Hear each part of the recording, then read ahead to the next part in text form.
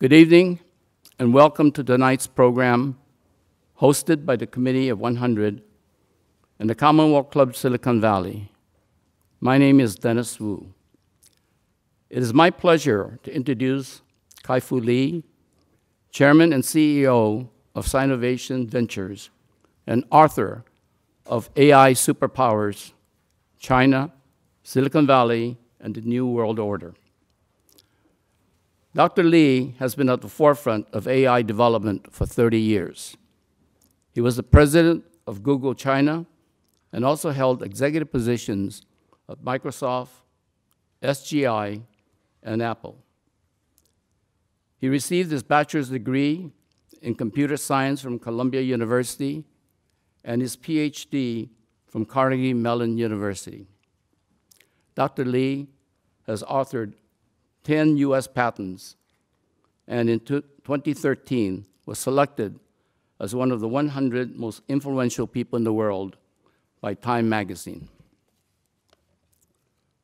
Moderating this evening's program is the Honorable Michelle Lee, former Undersecretary of Commerce and Director of the United States Patent and Trademark Office. Michelle was also the Herman Plager Visiting Professor of Law from 2017 to 2018 at Stanford University, where she taught a course on artificial intelligence and the novel legal, policy, and ethical issues posed by such technology. Ladies and gentlemen, please join me in welcoming Kai-Fu Lee and Michelle Lee.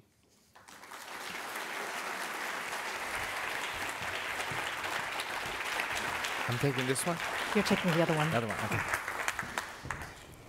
Thank you, Dennis. So, good evening, everyone, and welcome.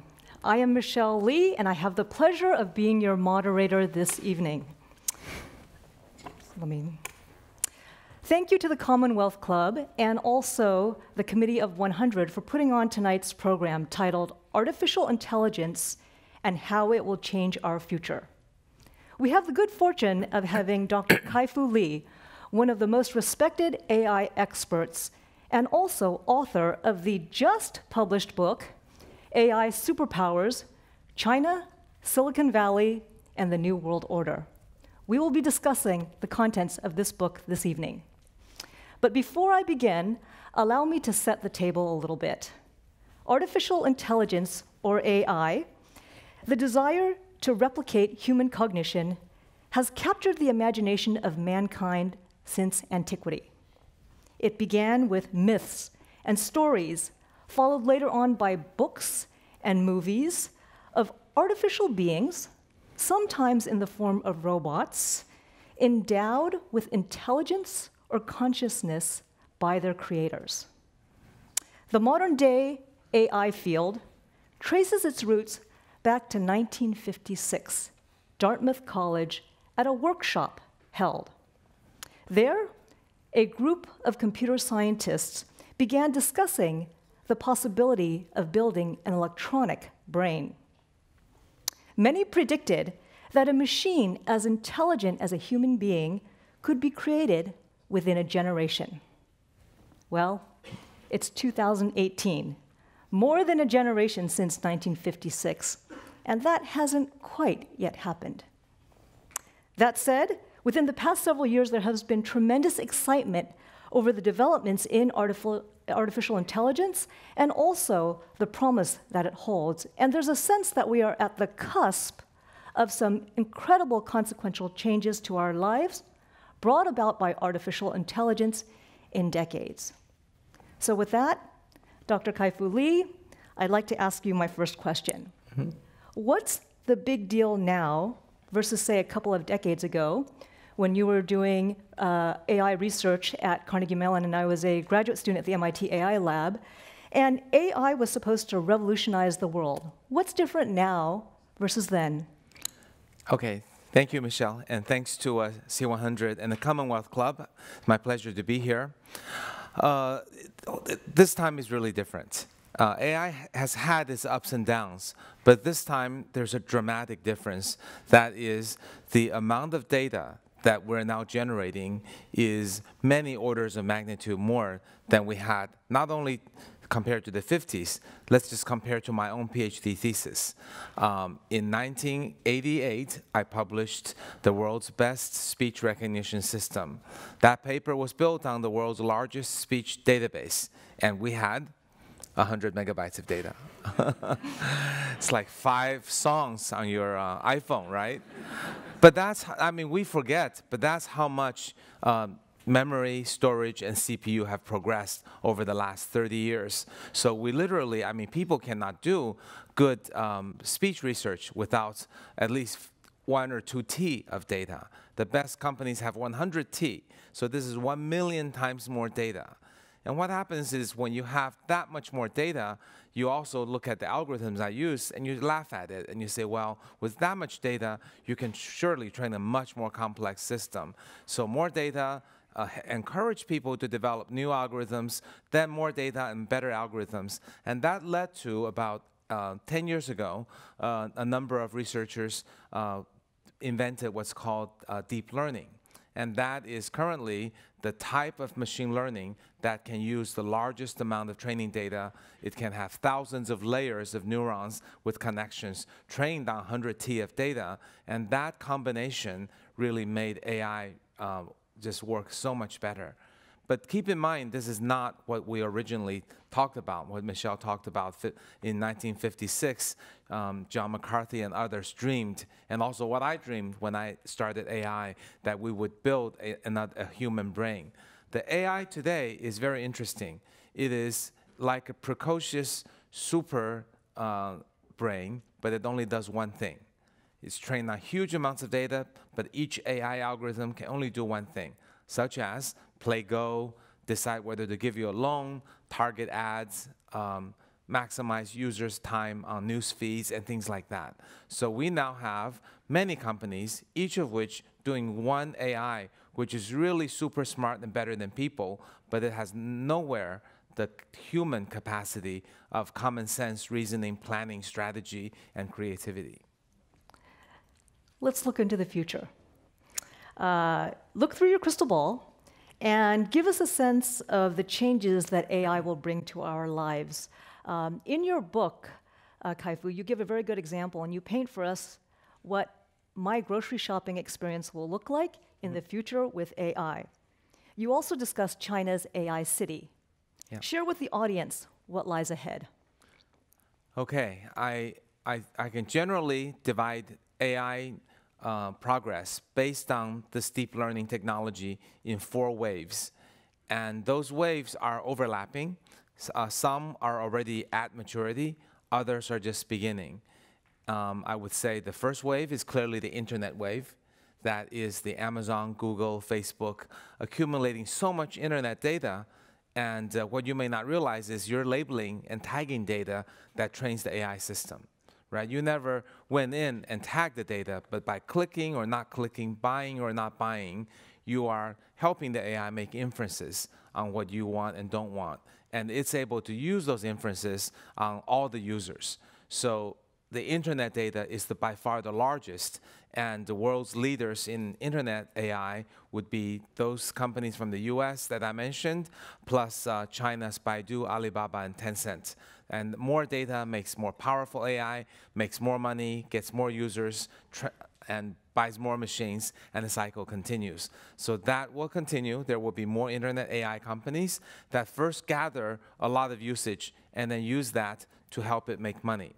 The second wave are the businesses.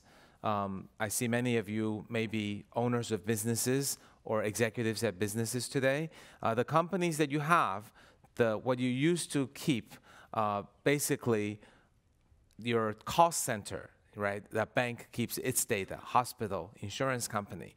They're actually gold mine that can now be used into your business process to make money and save money. For example, a bank kept all the transactions of a customer, and that used to be just an archive.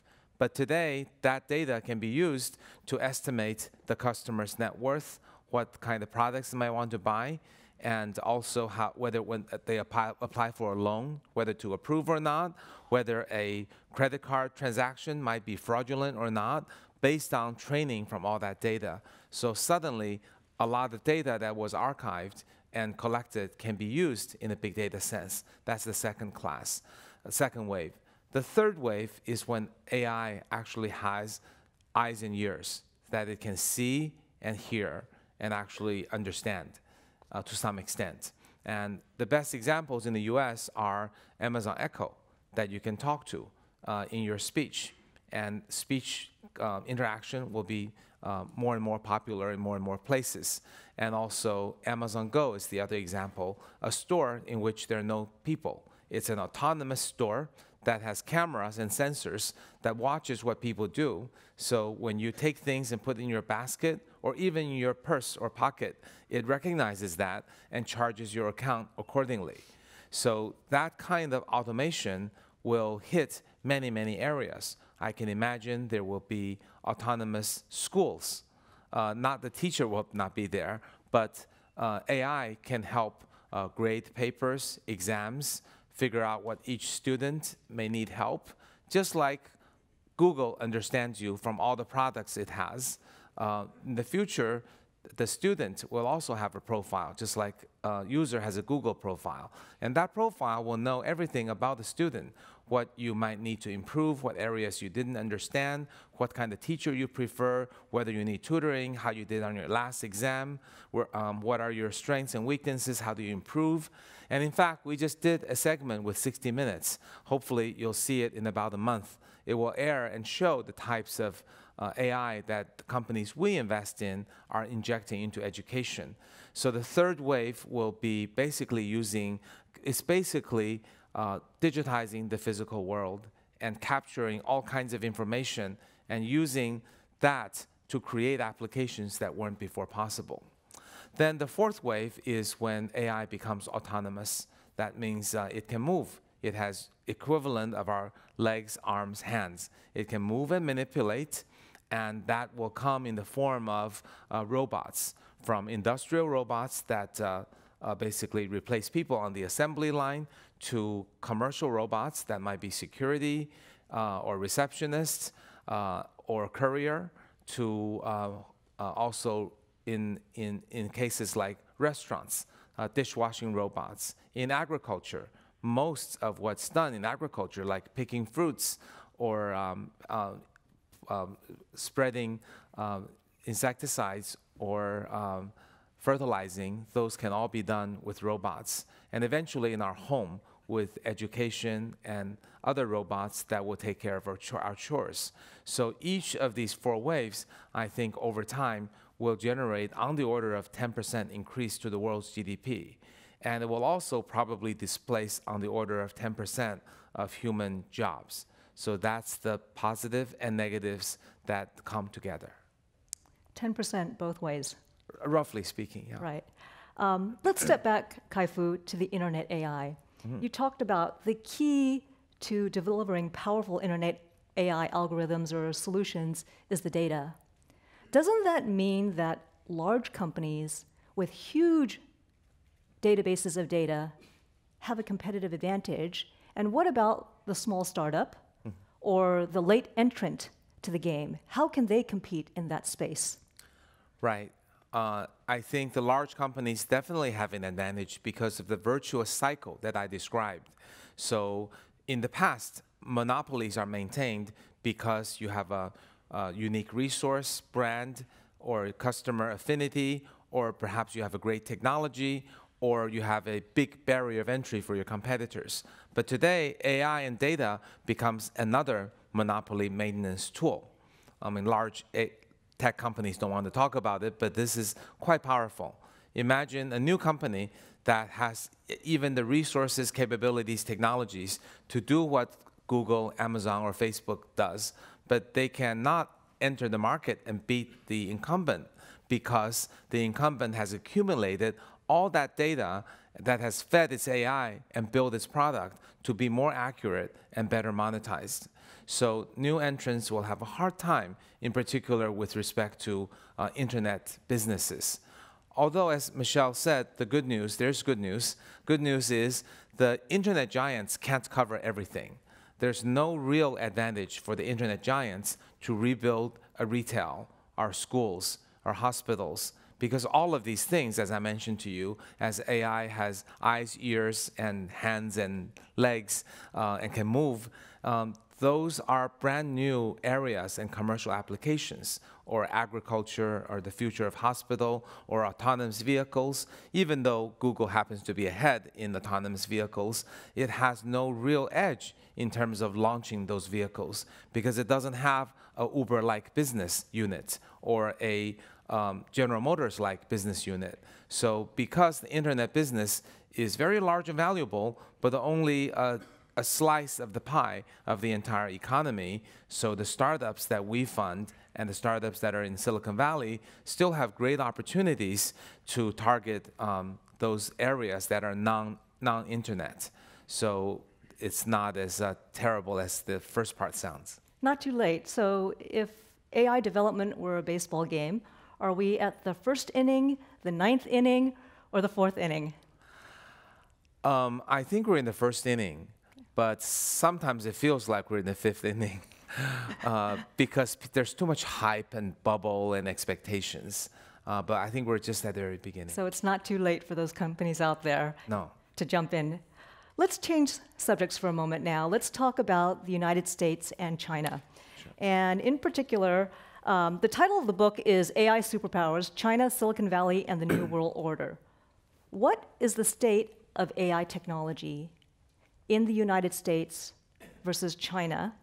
And which of these two superpowers is the greater superpower now and in the future? Right. I bet that's what's on everybody's mind. Well, you did title the book, as you yes, did. I did. And I think President Trump's speech in the UN exacerbates the issue today. I'm going to give a two-part answer. First, I will answer it, and then I will describe why that's not the right way to look at it.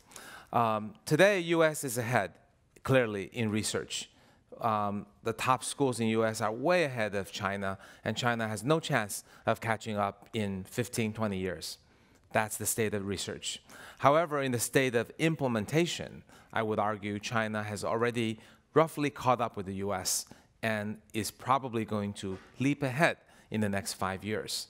And that has actually just really happened in the last 2 years.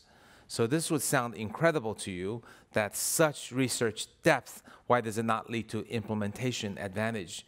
And the reason is really twofold. One is that Chinese entrepreneurs and engineers are incredible. They may not be as deep in writing papers, thinking creative thoughts, but they're very fast learning new ideas, finding every opportunity to make money, and building operational excellence. And that's a lot of more detail in the book. Later, maybe I can give an example. And the other part is that China has so much data. And as I mentioned earlier, AI works better with more data, and a lot better with a lot more data. So in the age of AI, data is the new oil, and China is this new Saudi Arabia. And that is a little bit of an unfair advantage. And the two things combined together makes China better in implementation. But I do want to refute myself for a moment, because I really don't think it is a zero-sum game. This competition of who's winning, who's losing, it's not like in the old days of war where there's one piece of land to grab or a finite amount of oil to win. U.S. wants better lives for American people. China wants better life for Chinese people. These two are not at a zero-sum game. Both can succeed and win without hurting the other. Also, the two China and U.S. pillars don't even intersect. I describe in my book they're parallel universes. The Chinese VCs fund Chinese companies, build products for Chinese people, and America the same. the two parallel universes don't cross. See, all the media is asking me, will Google succeed in China? Will they be allowed in? Are there censorship or regulation issues? Those are not the issue. The issue is, at this point, the two parallel universes are so completed that companies can't cross over to the other parallel universe. So whether or not those regulations are or are not important, the parallel universes cannot be crossed. Alibaba cannot be successful in the US, and Facebook cannot be successful in China, even if laws and regulations were a non-issue. User habits are very much fixed. Similarly, AI companies will be the same. And then going beyond the US and China, obviously US companies will lead in all developed countries. China will probably catch up in other parts of the world, including Southeast Asia, Islamic countries, because those are two regions US largely ignores, and of course Africa. So I think we'll end up actually with the world divided into two parts, each using different stacks of technologies. So they don't really compete in a zero-sum game. The winning of one set of companies is not the loss of another. So I don't think this war metaphor is ideal. Interesting. Let's turn to now the difference of opinions in advances in AI and where it will take us. There are at least two camps.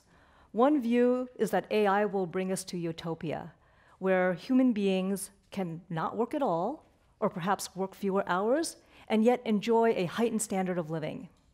There's another view, supported by some prominent business people and scientists, who believe that AI presents this existential threat to humanity. Elon Musk is quoted as saying, AI presents the biggest risk that our civilization faces, and Stephen Hawking agrees. Which is it? Utopia? Dystopia? And how can we guide it in the direction of utopia? Okay, very big question. I think both camps have some valid points, but I do want to first dispel a few incorrect parts. There are many dystopians and some utopians who project that singularity will happen. Probably you've heard it, right? Singularity, superintelligence, AI will exceed humans and perhaps become uncontrollable, and that's the existential risk. I strongly believe there's absolutely no basis for that. And as someone who's worked on the engineering and product aspect, I know how limited AI algorithms are, and there's no reason to project that kind of capability and what that may bring about, whether it's utopia or dystopia. That's not to say it can never happen. Never say never, right? You know, 1,000 years ago, people wouldn't have projected that we could put people on space or have airplanes that fly. But those inventions were made. But I'm just saying at this point, we have no engineering evidence to make those projections, so it's basically a waste of time. However, AI may bring some existential risks in the following ways. Suppose half the jobs are wiped out and people fall into depression. Suppose many countries have no AI and no technologies, and all the jobs are gone, and they're so poor, and they go into this either a very rogue state that tries to endanger others. And that joblessness can cause these things. Also, carelessness and malicious programming of AI can also hurt humanity. For example, autonomous weapons. One could imagine how dangerous they could be. Autonomous vehicles. Let's say they became pervasive and someone hacked it. It could be turned around not to miss human, but to hit humans. And one country or one set of terrorists can completely not just disable, but almost destroy a country because all the vehicles might be hacked. So those kinds of issues, I think, are real, and we have to be cautious on how to get there. I am hopeful that this utopian world is one day possible, probably more for 2-3 generations from now. If we get over those existential issues in the next 1 or 1.5 generations, I do think AI can eventually do not only the routine tasks, but more.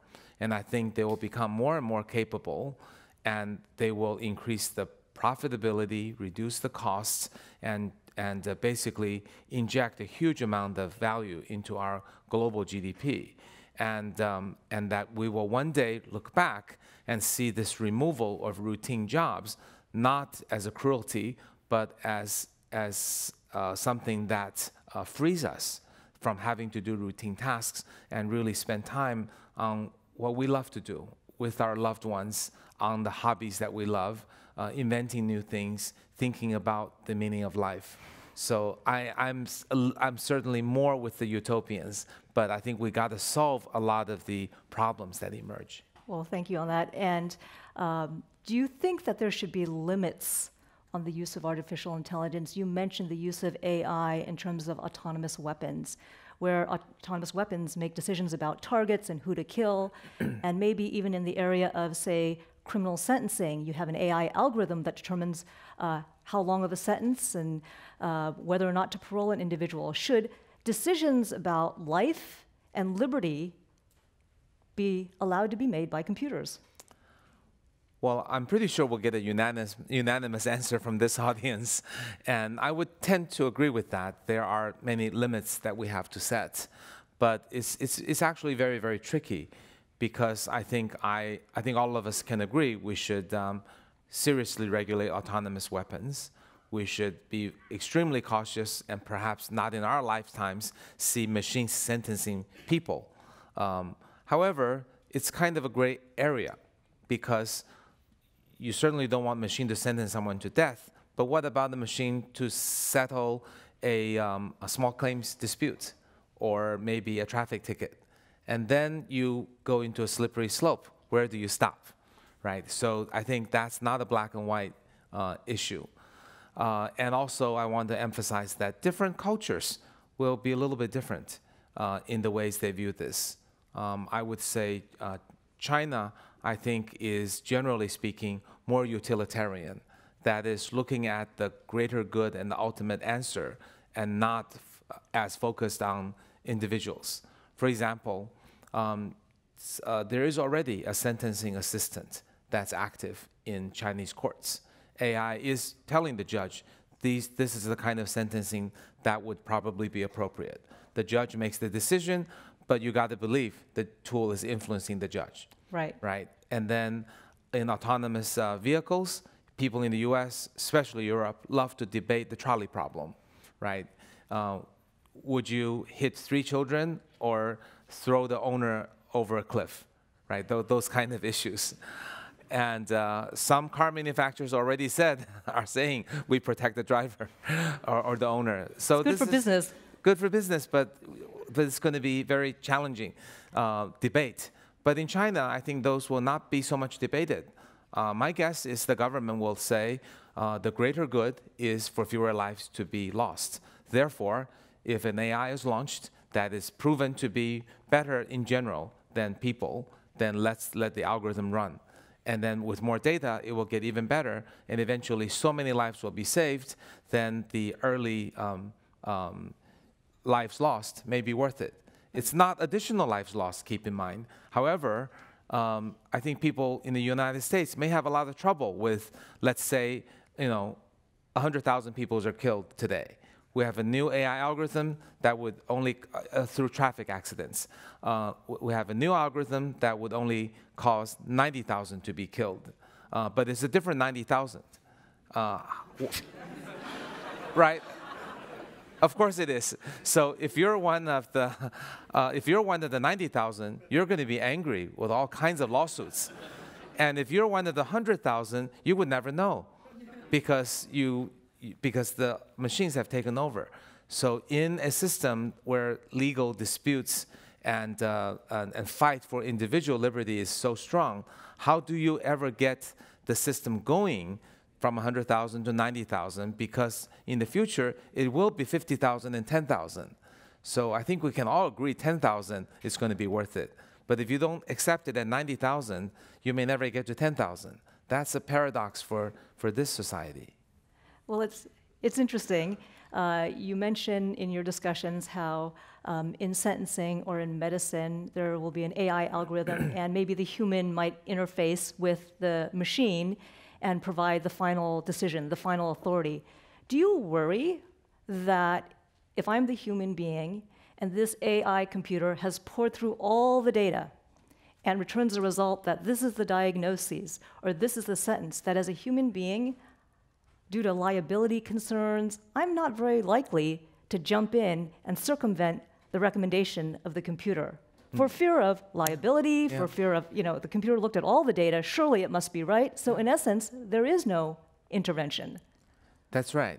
But you're the expert on this issue. Well, so I guess your AI systems just have to be better, is what you're saying. Well, the thing is, they're going to be eventually better by far, but initially maybe only better by a little. So the problem is merely transitory.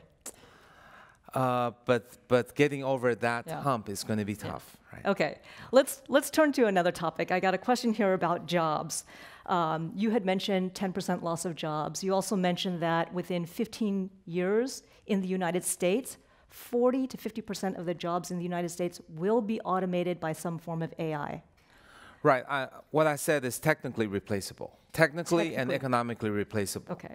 It may not happen due to, the CEO feeling a loyalty to the employees or government regulations or labor unions. So it's hard for me to estimate those things. But technically and economically, yes. So how do you see that unfolding? Who will be the winners and losers in terms of job gains and job losses? And what, if anything, do you think the government should do to help soften the blow? Right. So I think the jobs lost will be the routine jobs. So that includes some examples I've given: assembly line workers, fruit pickers, dishwashers, but also white-collar jobs. For example, customer service representatives and telemarketing, telesales, and also expanding to some pretty high-end jobs like radiologists. But more detail in the book. But basically, these are the routine aspects of those jobs will be replaced. Those are the ones lost. And in aggregate, it's probably not hard to convince yourselves that at least 50% of human jobs are scripted repetitions of similar things. And especially those quantitatively oriented, very easily replaced. What jobs will be gained? Well, clearly AI will create a bunch of jobs, and we probably don't even know what those jobs are. And that is probably the best news. And that's what a lot of people would argue. Every technology revolution always ends up creating more jobs than destroying them. But I do think there's a difference in this case because AI is coming too fast. And also it's run with dual engine, US and China. And also the replacement aren't always one-to-one, but sometimes through disruptions. By inventing robotic restaurants, McDonald's will lose jobs, right? By having Facebook newsfeed, traditional media will lose editors, not because they hired the robot to do the editor, but because the traditional industry got squeezed.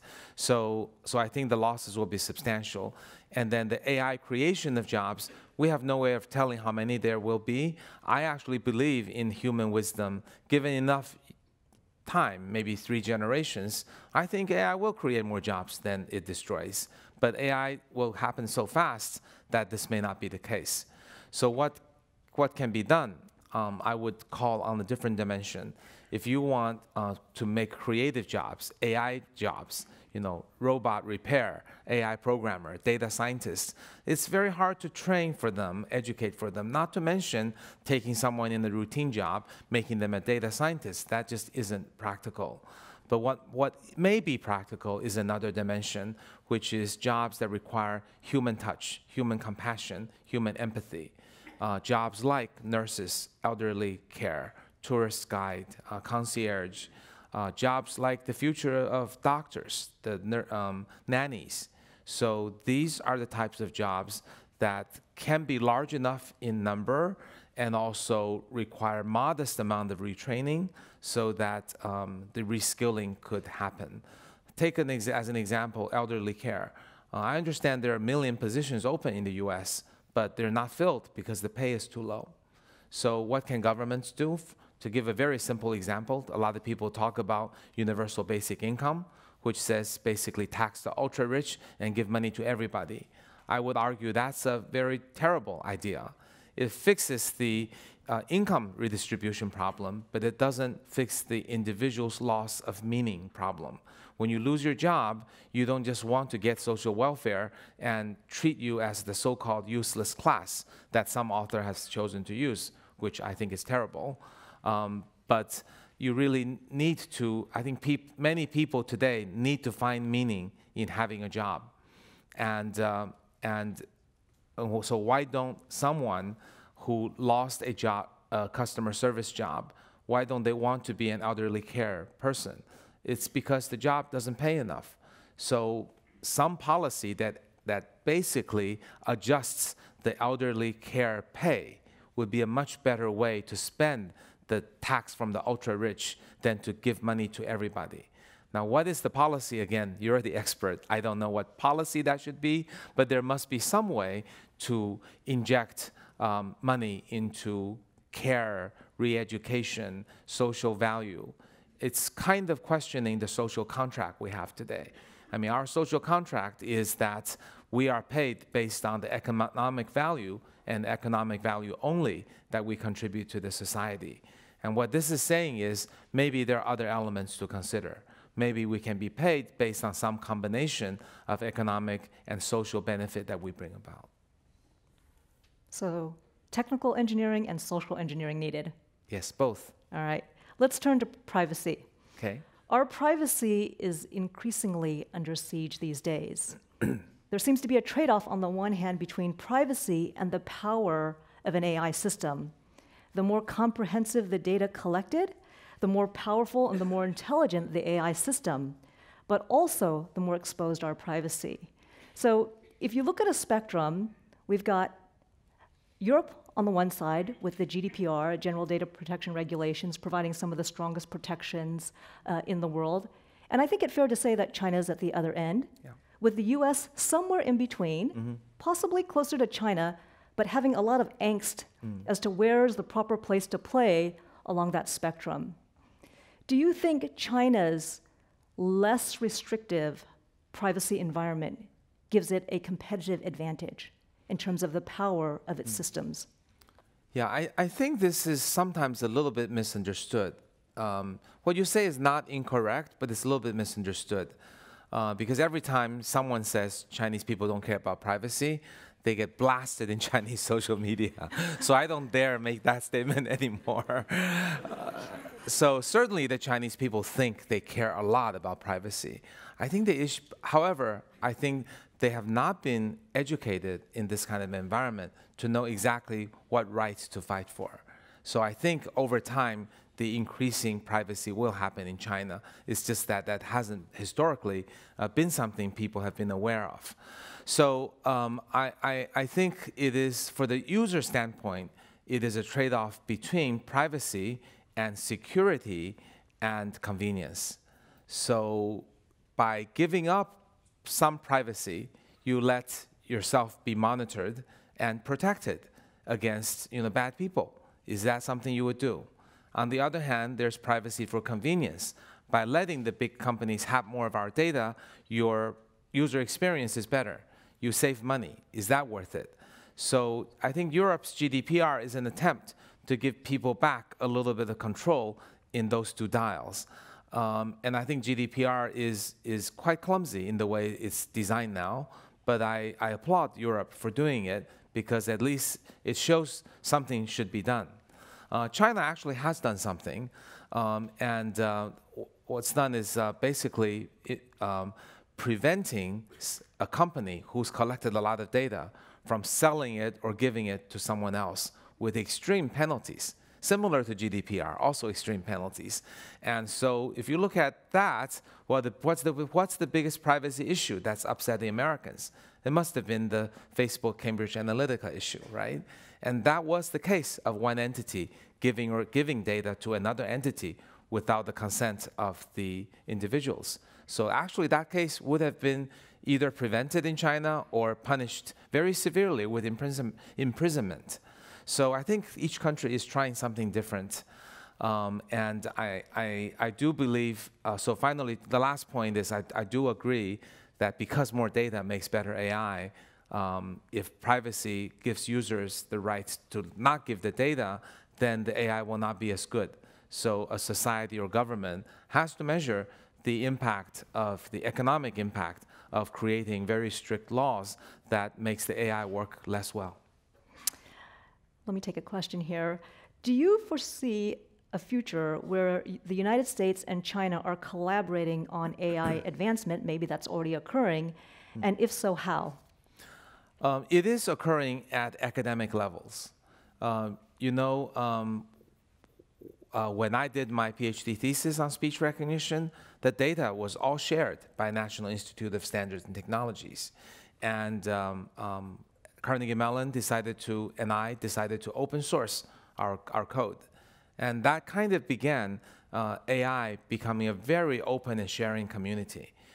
People are publishing in real time, and also sharing data in real time, and often sharing source code.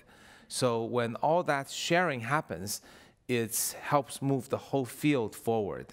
So, someone who published a great result may be challenged, and then knowing that he or she is likely to be more honest. AI is a science where the same data going in should yield the same results, unlike many of the other natural sciences. So these natural aspects made the whole world very much connected. If you go visit one of the big conferences like CVPR or NIPS or ICASP, you will see every country, researchers from every country very openly sharing, discussing, talking. There are no national boundaries, no competition of superpowers. So that sharing is going on whether or not the other competition goes on. So that I see.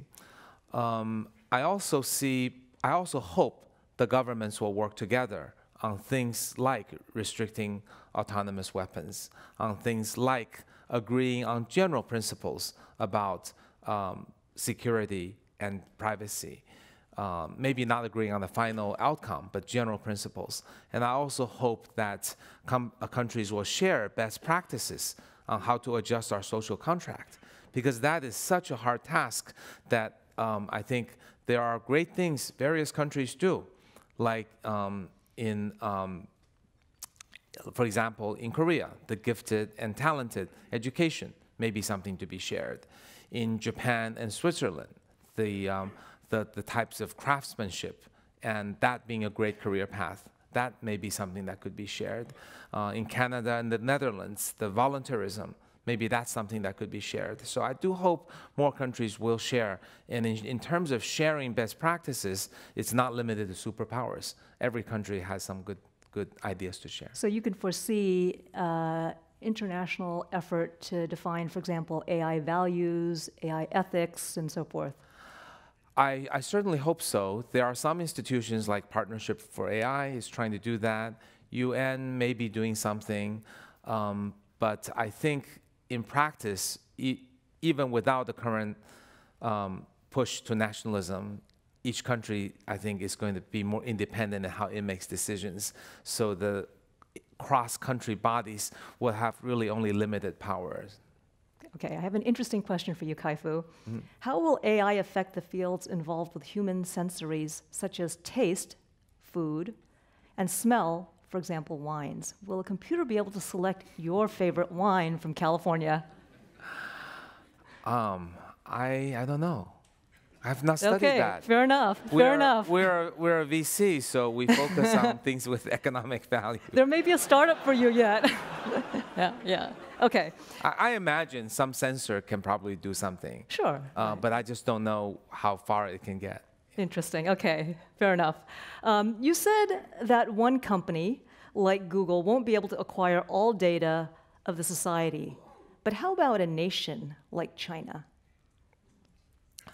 This comes up a lot.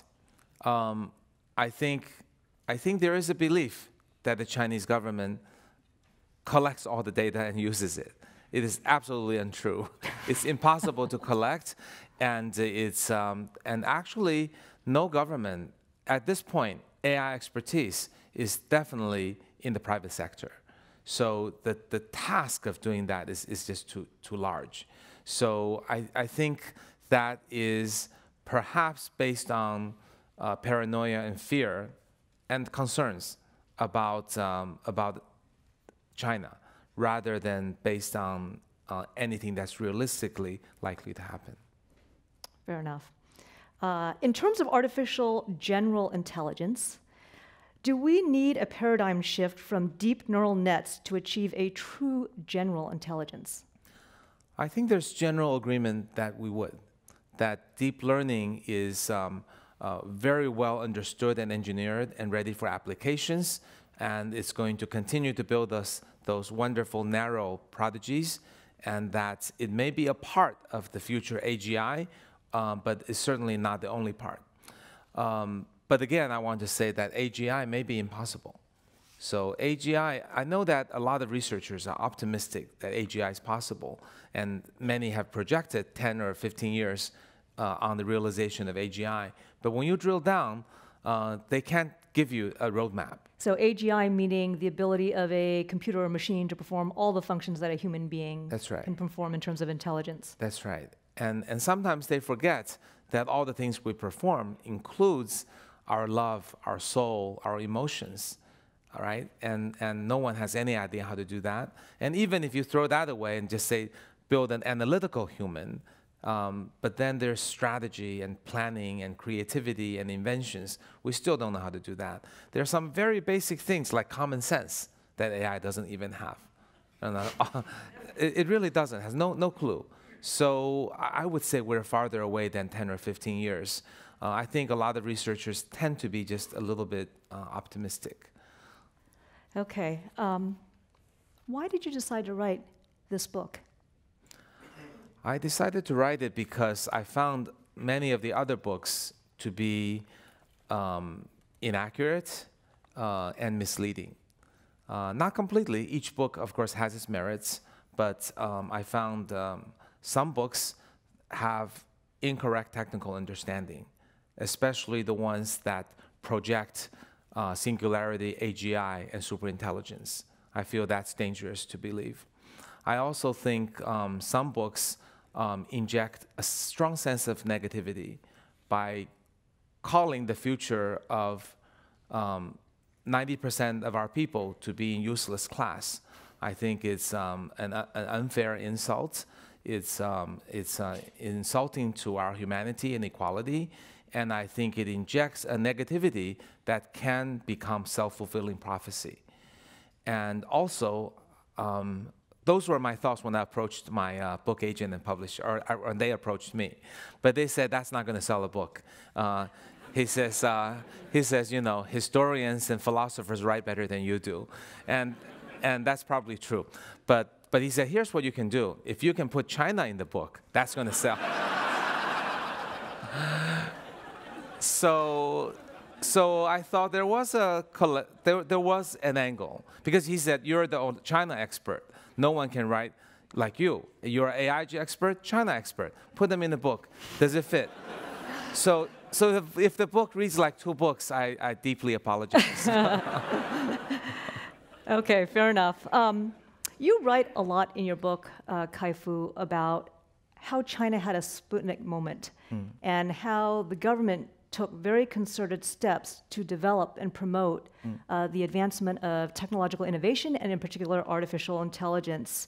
Share with the audience a little bit about that. And the question, the reason I'm asking that question is this particular audience member says, how can Europe reach the same level of AI knowledge and economy like China and US? So those 2 questions might be related. Okay. So the first question is on the role of Chinese government. First, I want to say that AI pretty much took off in the private sector. The government noticed it about 2 years ago. And that Sputnik moment was when AlphaGo beat Lee Sedol, the Korean expert. And that shocked Chinese because all the AI experts, including me, have been saying, you know, Go is a game that we don't expect machines to beat people for another 15 years. And suddenly it happened. Also, Go is an ancient Chinese game that Chinese invented, and it's believed to be more than intelligence. But there's Zen and human insight, brilliance, philosophy. It's like it's one of the things that were represented the Chinese art and all that. And suddenly, this US-UK company jumped in and beat the best. And while most of America didn't even see those matches because most of you don't play Go, but in China, 100 million people watched, and that really woke people up. A little bit like the Sputnik moment did for America when USSR launched it. So the Chinese government woke up and made a lot of very decisive and I think smart steps. So the point I want to make is that it really began in the private sector. Government is secondary. However, having said that, the secondary government aspects are very, very strong and very helpful and very effective and very worthy of studying by US and Europe.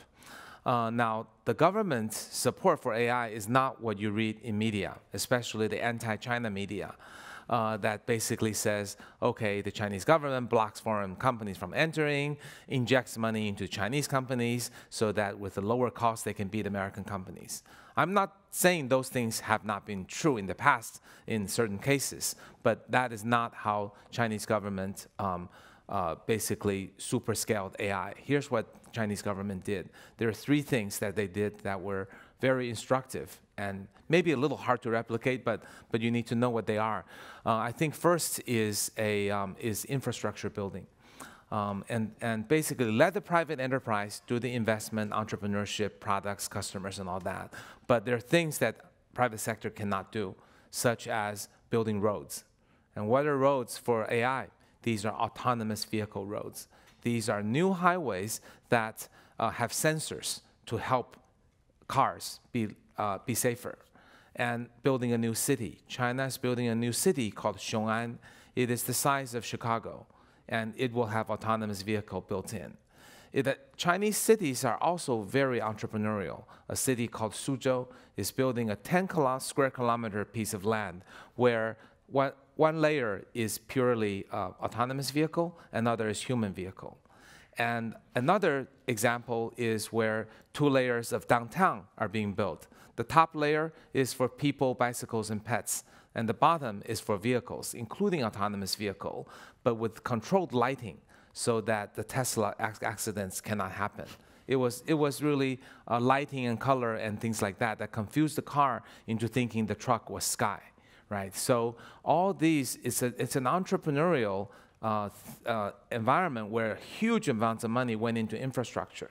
Now, some of you might be saying, hey, that's unfair. That's like indirectly helping. But when President Eisenhower built the US interstate highway, it had the same effect, right, for a different age. So I think that's what governments should do, is infrastructure building, leave everything to private, else to private. That's number 1. The number 2 is a general techno-utilitarian policy. This may be hard to emulate, it may not be right, but for every case. Techno-utilitarian policy in China means when a new technology comes around, just give it a shot. Don't regulate and block it, and watch it. And if it goes wrong, let's regulate it. If it goes really terribly, let's stop it. Whereas US and Europe will tend to want to debate all the possible outcomes and regulate it before it comes out. An example is Chinese mobile payment. In a short period of 3 years, China now has no cash and no credit cards. When I say no, I mean very small percentage. I don't carry cash or credit cards when I go out. It's all mobile pay. And mobile pay today is 700 million people who can pay each other instantly with no commission. As you know, credit card charges 2 or 3% at the merchant side. This is no commission at either the merchant or the user side. There is a 1.1% transaction fee for taking money out of your bank, but that's a very much smaller amount. And it's micropayment capable, so you can give somebody 15 cents. So that came about because Tencent and Alibaba did some mobile payment, and the government obviously had concerns. Obviously, credit card companies and banks don't like it, but the government basically said, let's just go ahead and see if it goes well. Can they do it securely? And they did. Now it's taken over by storm. There were other things that worked less well. For example, P2P lending. That caused a certain amount of fraud, and the government now is regulating it after letting it go out. And cryptocurrency. That led to a huge amount of money laundering, and the government didn't know what to do to regulate it, so they stopped it altogether. So it's not that China is letting all technology go loose. They're just letting it go out a little bit, try it, and then regulate it only on a as needed basis. So these are the types of things that the Chinese government does. And there's one other thing I should say. It's setting, and that relates to the form of government. It's basically setting a tone. So when the central government issues a plan, actually you've probably all read this or heard about this Manufacturing 2025. There's also an AI 2030. Those plans are very ambitious and target driven. But actually the central government doesn't have all the say and the budget. It's about setting a tone. Because it is run top-down as a government, when they set a tone, when the AI document came out, our AI investment, we have an AI investment building AI for banking. They were having trouble opening doors to banks. But when the AI document came out, the banks said, we better do AI. So suddenly we were able to sell the software into the banks. So the setting a tone by the central government is important, but it is not like what you read in the media. It is not like the central government has $600 billion and is giving it to Chinese companies. Our companies basically got nearly nothing from the government. I mean, we currently have 5 unicorns valued at about $23 billion that we invested in. And none of them were funded by the government. All of them were privately funded that generated revenues and rose to their success by themselves. Maybe after success, government would give them some free rent or something, but it's inconsequential. Interesting. So AI will affect the tax revenue. Since robots are not currently taxed, and currently human beings who provide labor earn income, which is taxed in the form of income tax. Bill Gates says that we should tax the robots. Others say that a tax on automation is a tax on innovation and progress, and we didn't do so in the Industrial Revolution, so why should we do so now? Your thoughts on how our governments can keep the lights on and provide the services that they need if there's a decrease in income tax, a major source of revenue for the government? Right. Well, I can't believe a former government official keeps asking me policy questions. And I'm an engineer and investor, but nevertheless, I will try. I certainly think redistribution is absolutely needed. If you just look at even without AI, for the last 15 or 20 years, the American disparity between the top 1% and the bottom 50% have not only crossed each other, but continue to increase. The gap is widening, the wealth held by the top 1% and the wealth held by the bottom 50%. And that is very much a result of the ultra-rich from tech. In the past, maybe internet, mobile, and so on. In the future, AI companies. And in the AI, it's going to be double jeopardy because job displacements will make the bottom 50 even more challenged. And the routine jobs are largely correlated with the bottom 50%. So that rapidly, increasingly widening gap must be closed.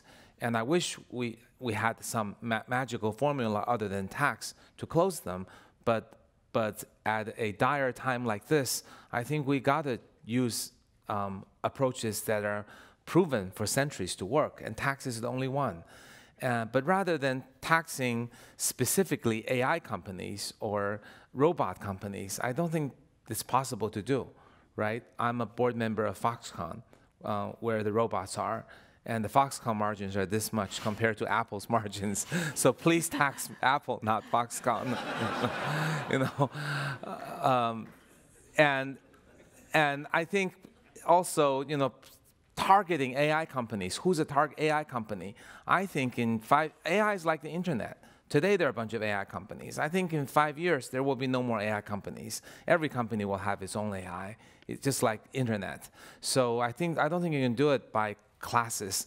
And I think, again, let's not invent something when we really need to do this income redistribution. And taxes based on, I think taxing the ultra-rich is the easiest way. I mean, occasionally there will be a collateral damage of a, of a very rich person who had no AI, but we'll take their money anyway. Okay. So I see we've got the signal for the last question because we're running out to the last few minutes here. And as moderator, I'm going to exercise my moderator prerogative and ask you the following question. On the very last page, the very last paragraph of your book, Kai-Fu, you write, luckily, as human beings, we possess free will to choose our own goals that AI still lacks. We can choose to come together, working across class boundaries and national borders to write our own ending to the AI story. Let us choose to let machines be machines, and let humans be humans. Let us choose to simply use our machines, and more importantly, to love one another. Yes. Any further thoughts? You gave away the ending. Well, they have to read all of it in order to get how you get there. I'm just kidding. Yes, I think I feel very strongly about that because I think, as you've heard, I really don't like some of the books that are so dystopian, and I believe a thought leader has a responsibility of leading people towards good outcomes, because what thought leaders say may become self-fulfilling prophecy. So if someone writes a book and says, most of you are useless class, it's hopeless, AI is going to take over, what's going to happen? People are going to work less, they'll be depressed, and even though this may not be the end, this will be the end because if people believe that kind of saying. And if we believed, and in my book, I clearly point out there are ways in which a very interesting side effect, or maybe the actual outcome, is that our maker, or our collective consciousness, if you don't believe in, if you're not religious, has in mind, we have been trapped in this industrial revolution-driven work equals meaning of life.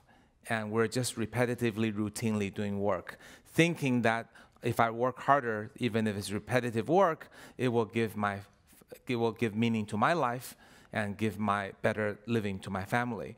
While that is understandable, that cannot be why humans were placed on this earth. And I think if there were a maker, he would be disappointed looking at humanity, that after thousands of years, all we do is repeat routine work and thinking that's the meaning of our lives. And he has not been able to make us wiser, so he brought in AI. So AI takes away all the routine jobs. Okay, now you humans, can you please figure out why you exist?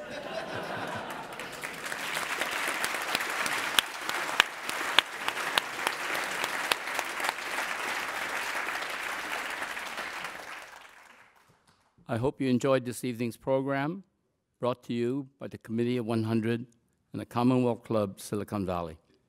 Again, we would like to thank Kai-Fu Lee, author of AI Superpowers, China, Silicon Valley, and the New World Order, the Honorable Michelle Lee, former Undersecretary of Commerce and Director of the United States Patent and Trade Office, our audience here in Silicon Valley, and those of you who are joining us on the radio and web. And now, this meeting is adjourned.